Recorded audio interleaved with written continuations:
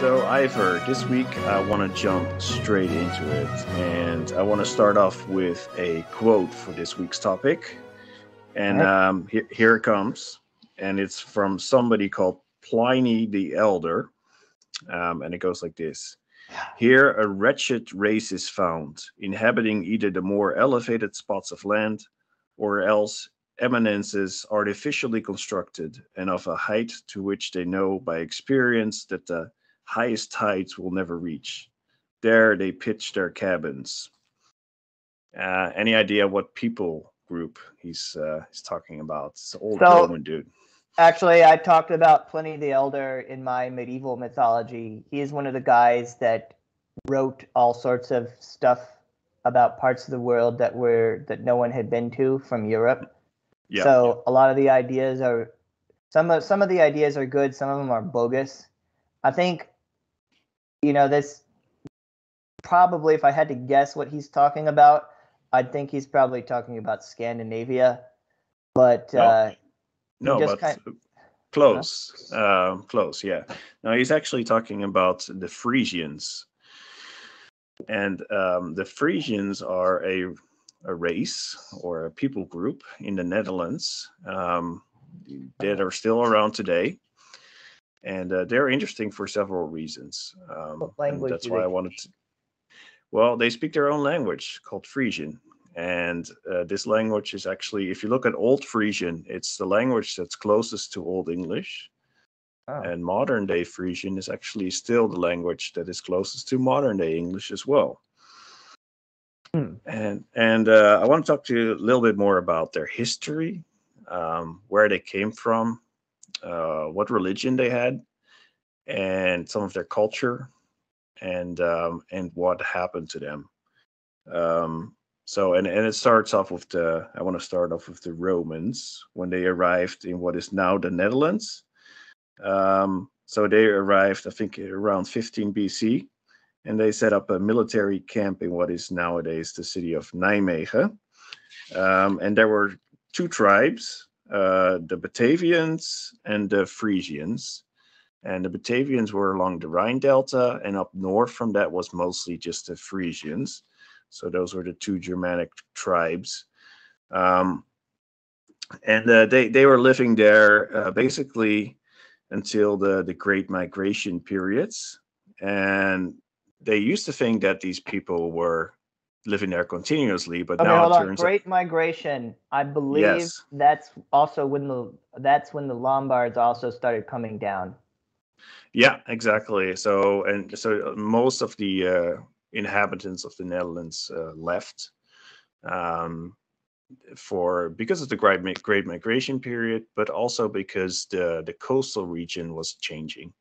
So if you look at the coast of the Netherlands, and I gotta stay true to my notes somewhat, there is a map called Lyria mapping, and I'll include it. But it shows you how the coastal line. So the country is somewhere between England, France, and Germany and Scandinavia, right? It's right in the center. But the coastal line has changed significantly over the years because of climate changes. So if you look at the last ice age, um, but up to about 1500 BC, the Netherlands was actually quite big. It was a lot of land, quite large, and you'll recognize it, but it looks actually bigger than or quite a bit different than today. Water level was lower, right? The Back water then. level was significantly lower. Yeah, Yeah. yeah. And I Yeah, want to talk there's to you about the years 300 AD to about 800 AD, so the start of the Viking Age. And at that time was a warm period. So the medieval times were actually quite warm, and because of that, the water had come in from the sea, and a lot of the country of what is now the Netherlands was actually flooded. And that's why when this old Roman dude, what was his name? I just Pliny the mentioned him. Elder. Yeah, Pliny the Elder. When he talks about these more elevated spots of land, he was talking about terps, what we call terps. So basically, during the Great Migration, the lands were mostly abandoned, and the Anglos, the Saxons, and the Utes from Denmark came in, and basically some of them would go to England, and others would stay, and that's how the language was closely related to English as well, because it's basically the same people.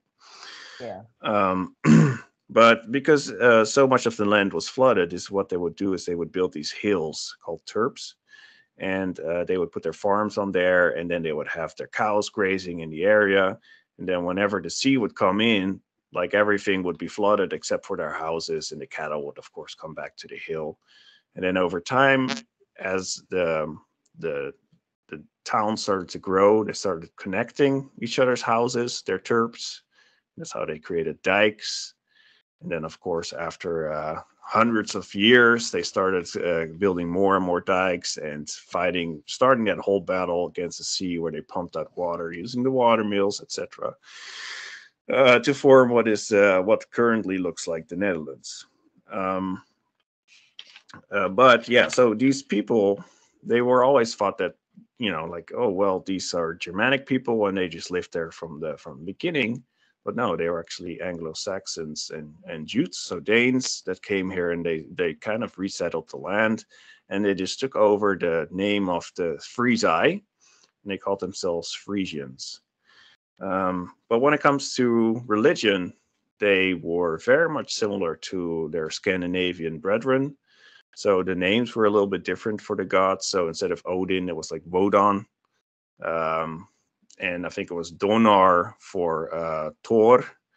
And so there was another third main god that I should have written down, but I have not. But regardless, so the religion was quite similar, and they also had similar ideas around sacrificing people, for example, was something they did. So especially dealing with the elements, they believed all shapes had souls in them.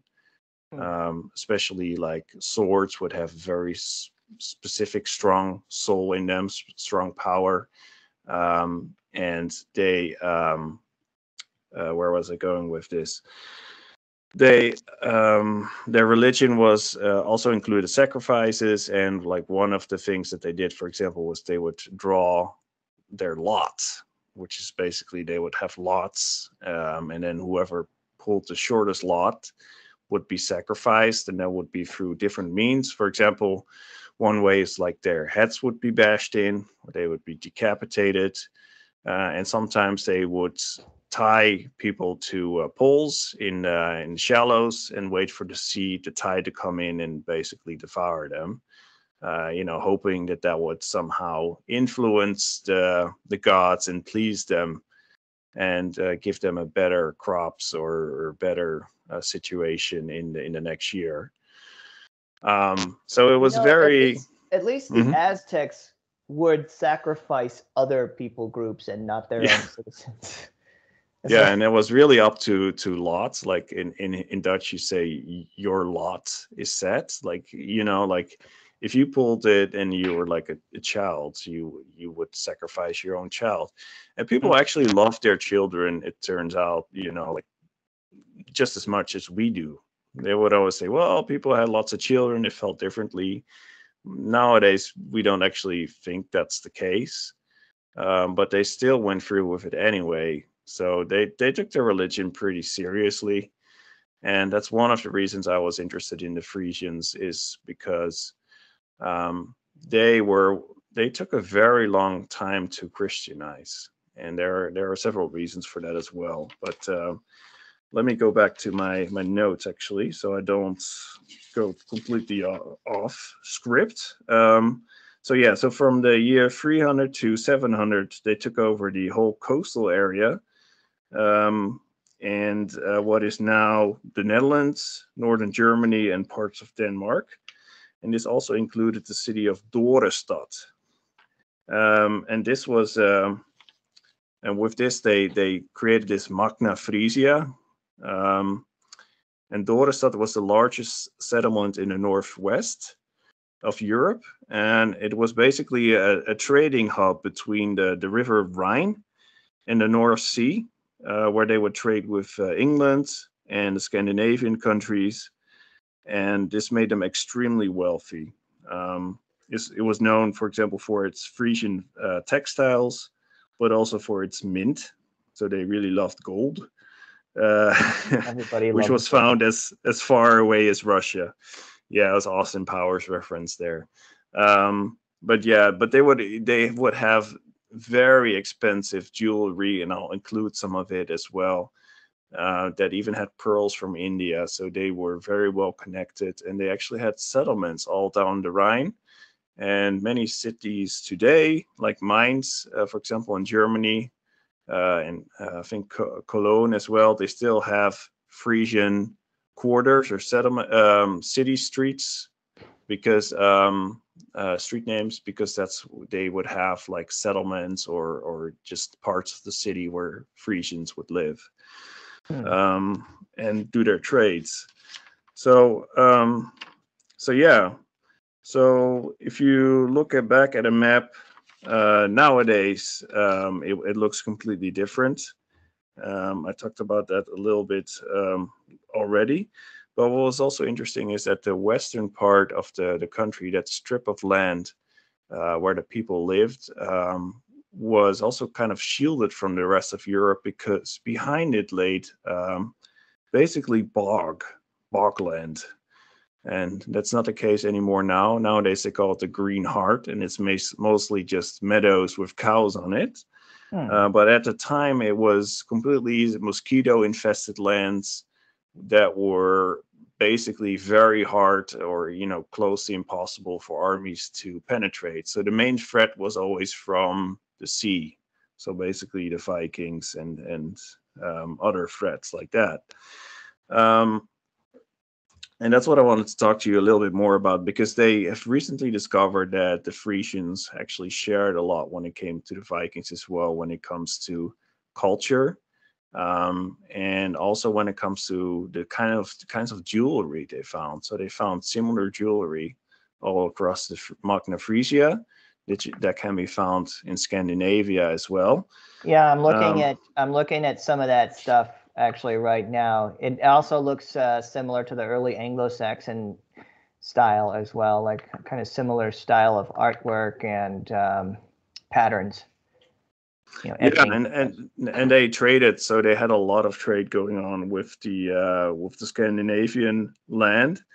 And at one point, the Frankish Empire under Charlemagne, we've done a couple episodes about him already, Hmm. started to expand and expand. And of course, this was Christian land, and then England was Christian as well. And the Franks would actually support the Christian missionaries coming from England that will come to this area and try to do their mission. So they would send soldiers to protect these missionaries, and these missionaries would try to Christianize the region. But they had a very hard time at doing this, because typically what would happen is that the leader, the king, would be Christianized, and then the nobility would follow, and then in the end the common peasant would also adopt a religion. But the Frisian culture was very much egalitarian, so the common peasants felt that he was, or had as much as a right, or had as much of a stature as the nobleman, so to speak. So there wasn't very much of a king or nobility. You also not find, if you go to Friesland today, you won't find tons of castles, or even the Netherlands at all. You won't find a lot of castles. You'll find some smaller fortresses, but there never was this whole culture of you know bottom down one king to rule them all. That just wasn't part of the culture, and you can still feel some of the remnants of that today in culture, where typically people are very stubborn, very egalitarian, and not willing to take any shit really from from the government and from leaders. And it might also be a reason why the Dutch Republic was basically one of the first republics in the world in the 17th century or 16th century to get rid of the monarchy at the time. Maybe they But anyway, passed some of that attitude on to America too, like during the yes, colonial period, because like traditional Americans have that similar kind of attitude. Like, I don't really care what the government says or wants. Like, if you can't explain it to me, then I'm not just gonna follow you. yeah, and the Dutch were the first to recognize the United States as a independent country. So for sure, yeah. But I do want to talk a little bit about this, and actually, one of the viewers was asking about Charles of Martel, and Mm-hmm. I do need to do a story about him at some point. At this point, he was actually fighting the Duke of. It was basically a warlord of the Frisians, and he was fighting with the Franks over this wealthy city called Dorestad, of which, by the way, there's nothing left. Pretty much, there's nothing left of what was once one of the richest settlements in northwestern Europe. But Redbad, he was their duke, and he once defeated Charles Martel in battle. So he was very able, and he would basically go on raids into the Frankish territory as it expanded, and he would try to take as much wealth and anything he could basically with him. So in that sense, he truly was a Viking as well. He also this guy Rapid also has an interesting story. He was about to be baptized because apparently his daughter had previously been baptized herself. But so the legend goes that as he was about to step in the water to be baptized, he changed his mind. Um, because apparently he asked, well, this is the legend about his ancestors if he would be if they were in heaven, and he was told that he would not be able to find them in heaven. And then he said he preferred to spend eternity in hell with his pagan ancestors rather than be in heaven with a pack of beggars, which I thought was interesting. uh, um, well, yeah, maybe it's he a changed his legend. It's mind since then. Yeah, well, he did change his mind right as he was about to be baptized, but it's probably also because he was very much connected to the Scandinavian world, and adopting Christianity would put that relationship at risk. And that's where a lot of the wealth came from. So that could be one of the reasons. Um, so yeah, in the end, Frisia was Christianized and it was fully taken in by the Frankish Empire. But it took almost 170 years, and they sent over many missionaries, including people like, uh, let me see, I wrote down his name, um, Broad, Bishop, and Saint Bonifacius, we say in Latin. I don't know if that actually means Boniface, I've but that's heard how you of say it in English. Boniface before. Yeah. So he was massacred in what is nowadays Dockham, and there's actually a pilgrimage area there where still every year between 25 and 40,000 pilgrims go. Um, and I believe you can also find his bones. And it's interesting. The town I live in, we also have a saint that was killed by the Vikings, and that we still have the remnants as well. And that's the way that these English people mostly would try to spread religion was one thing is they would smash all the holy places and then nothing would happen, and then they would say, see, where's your god? And people were impressed by that. Of course, they also put an end to sacrificing people, and some people actually They, enjoyed that. They didn't wait, want to they were sacrifice their impressed. kids Hold on. anymore. Wait, Yeah. they were impressed by the English smashing up their statues? Yeah, because nothing would happen. That they had the balls, it's kind of like our God is greater kind of thing. Uh, Basically, I don't know. Well, it's like, but nobody tried to smash up their statues before then, and they didn't realize, like, Yeah,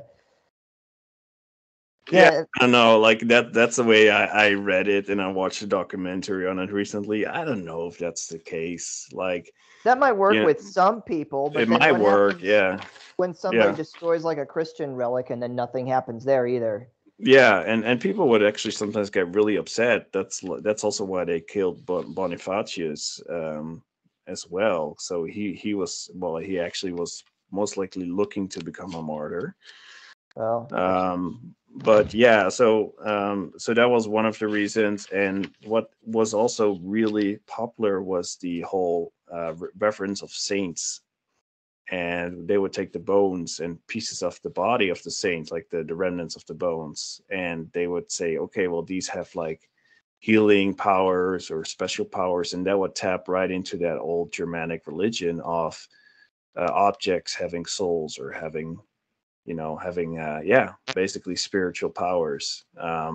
So so yeah, but I mean, it did, but it took much longer in Frisia than many other places, because people wouldn't just simply follow the religion of their ruler.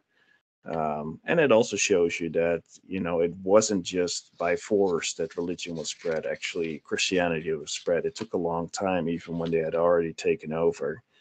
Um, but yeah, so Dokkum is a place, and then in Utrecht is where they had the bishop, where Bonifacius and Willibrord were working. So these English people that will come over here.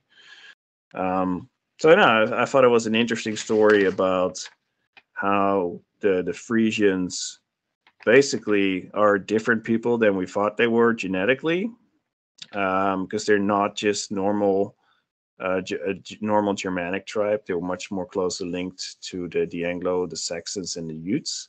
those are also Um, Germanic tribes, though, too. yeah, Anyways, they are. I guess they are. Yeah, yeah, but they're also like their lifestyle was also not all that different, and they had close cultural ties.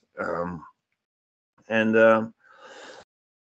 basically, they in the end they lost to the Franks, which they took over here, because they had a much larger military force, and they were closely allied, and they had a centralized power. they had more advanced technology, I believe, as well, and Yeah, more resources to draw from. A lot of yeah. good I think farmland. the Frisians was actually tried to get steel from the Frankish Empire, because it was the best steel they had, that was available at the time. Yeah, So it yeah, was a Roman province, well settled, well developed, and the Franks just took it over. We should sometime, what we should do is we should do like a post-Roman, like what happens, like study the collapse of the Roman Empire and see just how much of the stuff was destroyed and how much of the stuff was maintained. Because in Spain, they still have like some aqueducts that still work, or they worked for like over 1,000 years after the Roman Empire was gone. And they're still standing. I saw one like in, I think it was Segovia when I was there.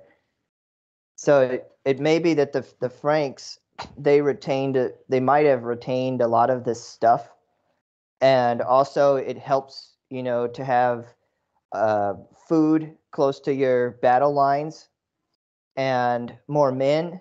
And then the Frisians, they're occupying a smaller area of land, and they have the sea behind them, so they have less resources, less people, and no place really to fall back to, right? yeah, Because they'll be pushed to the sea. So it's probably amazing if that they held off as long as they did.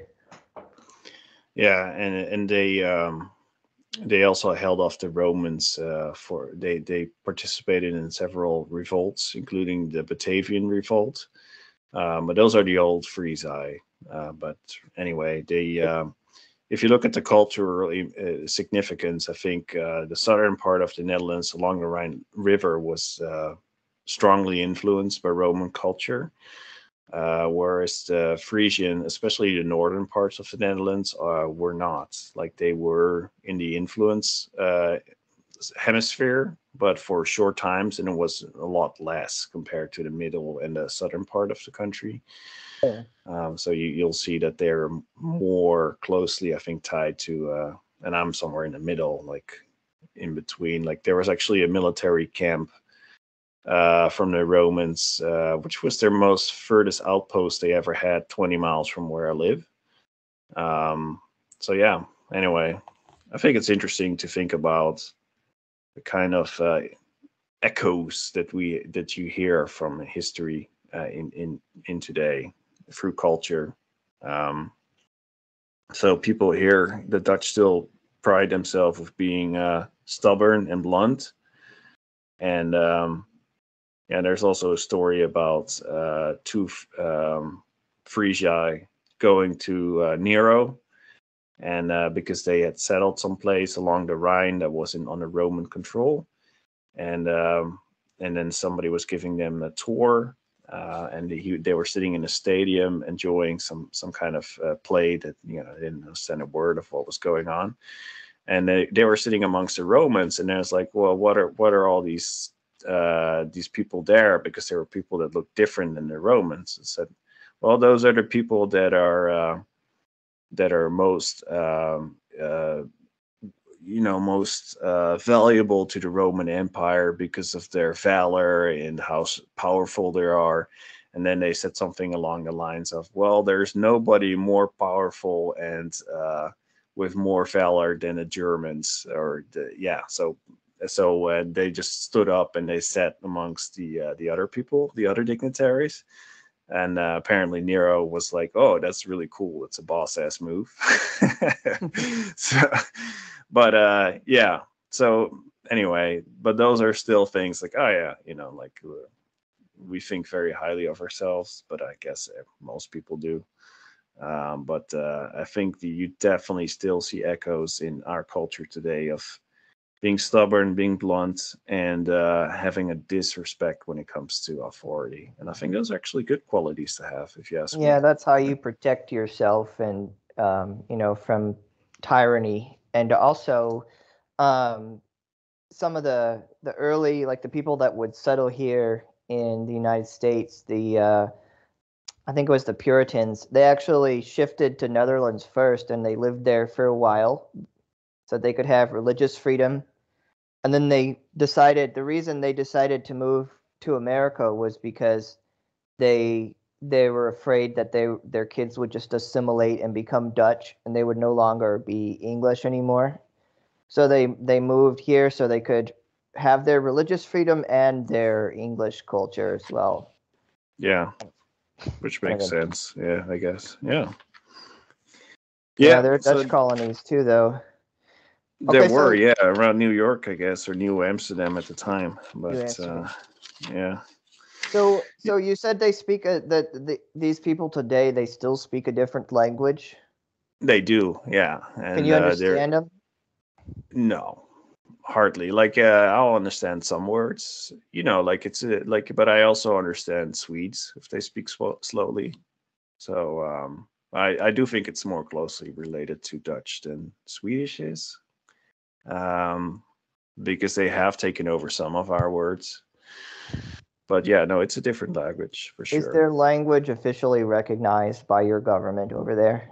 Yeah, yeah, So, and they have so their own public TV station, and it's taught in schools and things like that. So yeah, but okay. there's still some definitely some anger. Like as a non-Frisian, you probably don't want to live in what is nowadays called Friesland, which is like their province, because you might still, yeah, there might still be some animosity towards the Hollanders, which is what like what we would be, even though technically, like we're I the wouldn't same be considered a same Holland. race, and yeah, same, but we speak, yeah, we're not the same culture, I guess. Wouldn't Different, say that's right. Yeah, different ethnicities. Like a lot of countries are multi-ethnic. Like a lot of people today, they incorrectly conflate ethnicity with race, but your race is not an ethnicity. Your ethnicity is your culture and your language together. yeah. So that's like a lot of countries, a lot of people they say oh well, Africa is so violent because the the countries are multi-ethnic. The borders are not drawn along ethnic lines. But the same is also true in a lot of European countries. Like I didn't know that Netherlands was multi-ethnic. I knew Spain was, and England was, and France.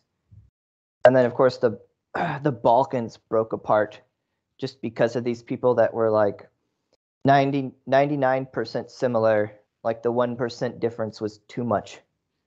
So yeah, I believe that Yeah. actually most of the conflicts in the world, there's a lot more ethnic violence than there is racial violence and race hatred. Like ethnic hatred is because ethnic hatred just continues to simmer.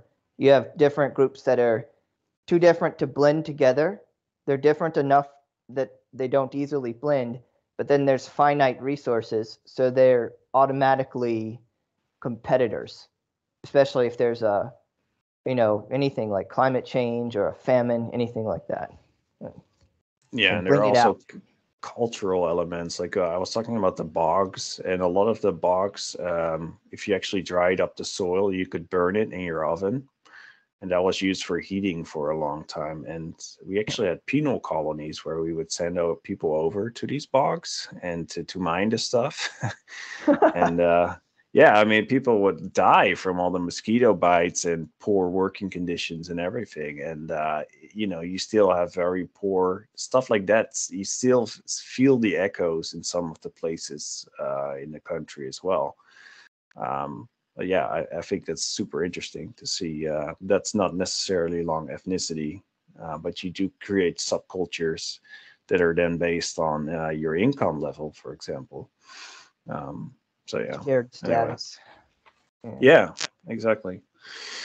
So yeah, no, I thought it was cool. I've been to Leeuwarden, which is a cool city. It's the capital, as well as Harlingen, which is right across the Afsluitdijk, which is that large dike that I spoke about that connects the north of Holland to Friesland nowadays. And you also have West Friesland, which is actually North Holland. And then you have an Ostfriesland, which is in Germany today. And you also have a Friesland area in Denmark So as they well. just got completely cut apart. Yeah, although, basically everybody was Frisian, I think, at the time, but some people got assimilated because right next to Friesland, you have Groningen, which is, yeah, basically the same people, same conditions, but they speak Dutch over there. Mm. So yeah. So but then in the south, the Franks basically assimilated most of the country, and then you also have some Saxon influence from the east as well. So yeah, it's cool if you look a little bit more deeply. They say it's like, oh, like they're you can just look at the color, but yeah, like you said, color is just one thing. Ethnicity is definitely a major part as well. There's different cultures. Um, the South is Catholic, the North is mostly Protestant. There are a lot of different ways to look at it. So a lot of differences. Yeah, one thing I've Yeah. found through studying history and culture for my whole life is that um, go to any part of the world and the people there have more views, opinions, and feelings about those who live next to them than the neighboring groups than they do about people that come from like the other side of the world. So, people talk about like race hatred, like, oh, this, that, yeah. But if you take like the first person that comes over from the other side of the world, they don't have any feelings about that for the most part. Or they might be like, oh, hey, they might be curious, like, oh, hey, but they won't hate that person, but they will hate their neighbors that they've been competing with for resources for thousands of years. That's where all their opinions are. That's Yeah. the average thing. Like, for Yeah, example, it's going to be very hard to drive to make that go away. I know, like growing up in a small town, there was a town next to ours. We would look down upon that town. mm, Why? I don't know, man. I think they were a bit poorer on average than we were, and well, like, yeah, the you know. Frisians there will have more opinions about like the government of Holland and the France than they'll have about like Zimbabwe Yeah. and the Zulus. Oh yeah, Like, for oh, sure. Yeah. like they don't feel anything about a Zulu, but the Zulu is going to feel strongly about like the other tribes that are there. I think I don't know. I don't want to say something wrong because I know, but yeah, they'll have more feelings about their neighbors which they have history with than somebody who comes from the other side of the world. People only start caring about like immigrants from distant places when it gets to the point where there's a lot of them, and then they start becoming a competing group with your group. Otherwise, yeah, the Frisians were definitely suppressed by Amsterdam for throughout the centuries. Yep. So they definitely have become more patriotic than the average Dutch person is, for example. So even Frisians living in Amsterdam, or like in my neighborhood, you'll find some people flying the Frisian flag. They have their own flag.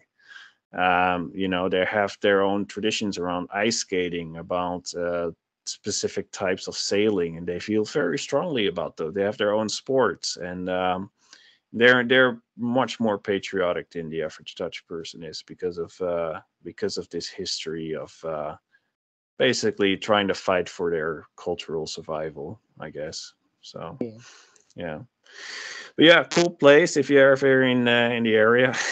Leeuwarden is pretty nice city, and I think that's one of the cool things about the Netherlands is you'll find a lot of different types of cities and cultures all packed in a tiny country. So it's quite easy to look at different things, and you don't have to travel a lot to do so. Yeah. Eventually, I'd like to come over there, but things need to change and calm down before I do any long distance traveling. Yeah, no, I get that. Same here. I'm not sure if I'll be going back to the States just anytime soon either. So yeah, I'll have to see what happens with that. But if ever we do get back to normal, then I'll definitely come over there. I've already been to Spain and Morocco, so it'd be interesting to go visit Netherlands as well, and maybe see some old Viking site. That'd be cool too, if there's any there that are still to be seen. There's a cool park nearby called Archeon, where they reenact different. It's not the same, but still, there you have people that reenact and living in the type of, and they're actually archaeologists that will be doing all kinds of cool stuff. But yeah. All right. So that was my topic for this week, and with that, I want to say, Ivor, thanks for your time, and listeners, thanks for listening. If you're still there, give us a like. And subscribe, and hopefully see you next week in Ivor's topic. Yeah. Thanks, guys. Great. Good choice. Okay. Yeah, I didn't know most of that.